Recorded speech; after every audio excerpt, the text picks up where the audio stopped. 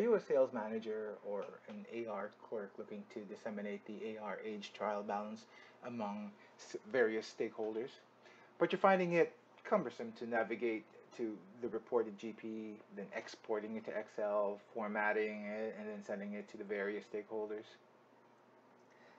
Well, we've been using Excel now for years, and wouldn't it be great if we could use our knowledge of that to customize the reports like the age trial balance with table formats, uh, formulas, and so on. So in today's webinar, I'll show you how an Excel add-in called Jet Reports can bring in your data from GP, so you can create an age trial balance and add it to your toolbox. You can refresh your report directly in Excel, disseminate it via email as a dynamic report where the users can actually modify the filters themselves and refresh it, or you can send it out as a static report for people who just need to see the numbers. Okay, with Microsoft's constantly improving Office mobile apps, you can also view the static reports on your phone when you need the information to go. So a quick tour of Jet Reports in Excel. We have an age trial balance already set up. So it's just Excel, but what makes it really cool is all this data is being pulled in, as you can see from the ribbon here, um, from my GP data source, and we've selected this company, Profit Business Group, from my database. Then we can use filters that I've built, so we can decide, listen, I don't need all this information, it's too much to work with. I can restrict it to the territory I'm concerned about and have a much smaller report to deal with. Okay, so other features here include, up in the top, this is a completely point and click interface. You don't need to be a programmer, you just need to know what tables you need to pull your information from.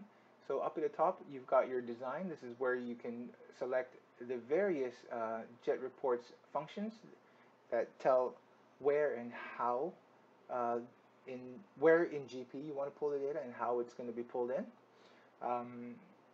Then we've got a report wizard here where you will be guided by the system in creating your report.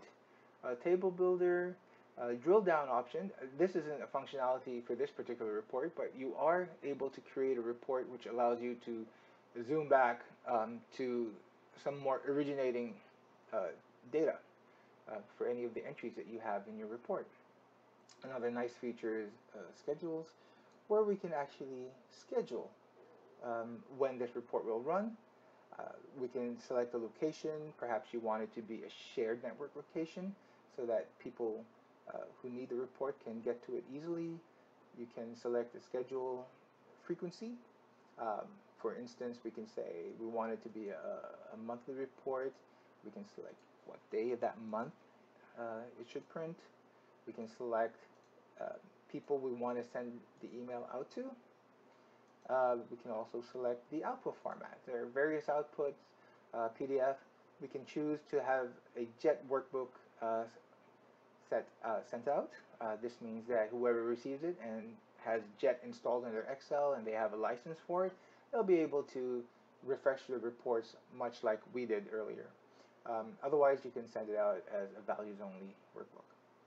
Okay.